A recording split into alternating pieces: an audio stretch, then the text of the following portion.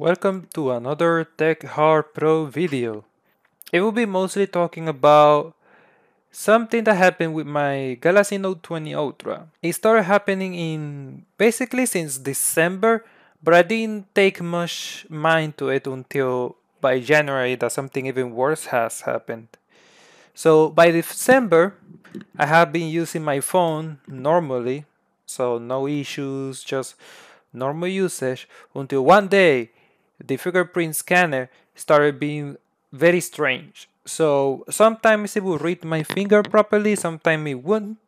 So I was like, but maybe it's just because it's ultrasonic and or my fingers is wet, or maybe the phone doesn't isn't the software something. I thought it was something else rather than the hardware itself failing.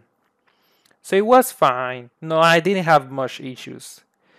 Time passes, and the fingerprint scanner kept getting worse and worse until the point where it wouldn't even unlock the phone anymore.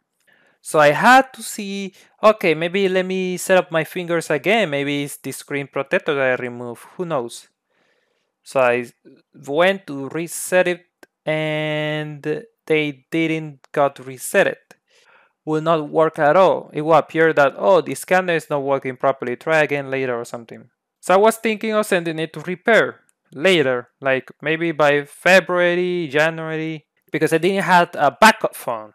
The S6 Active that you saw in the video and the A21, those two were sold. I sold those phones to buy something else. So by January, something even worse has happened. I was sleeping. The phone was turned on normally, so I slept. Next day, the phone is just not even going to turn on, not at all.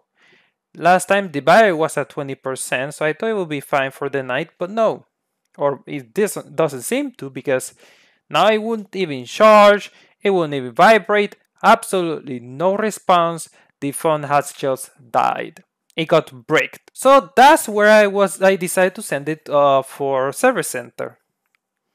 Usually I will fix it myself, but since the phone is still in warranty, it will be better to send it for repair, since it will be original parts and it will be very legitimate. It will still have water resistance, so I went and sent it to repair. I waited 2 weeks. After that, I got the phone back, and they replaced not only the fingerprint scanner.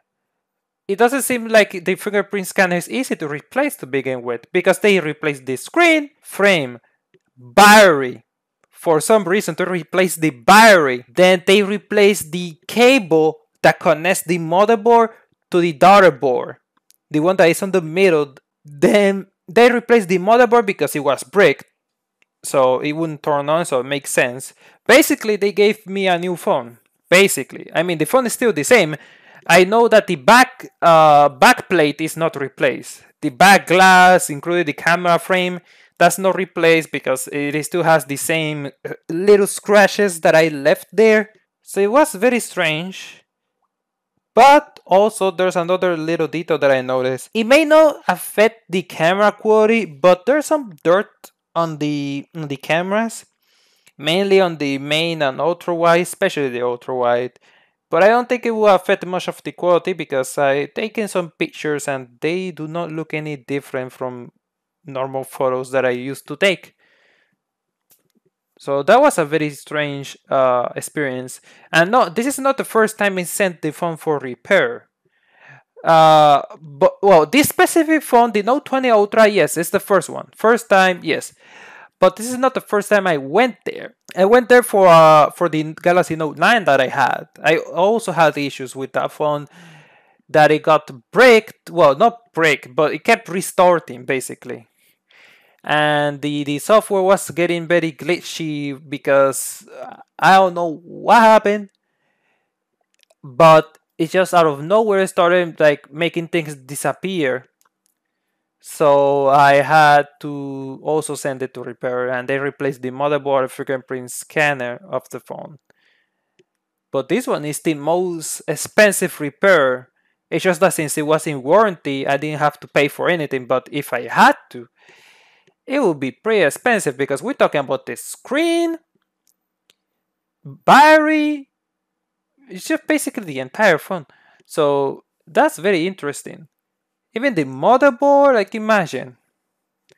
So that's about it for today, and thank you for listening to the video. I don't know what to put on the screen, maybe a little bit of the phone being shown, but that's about it.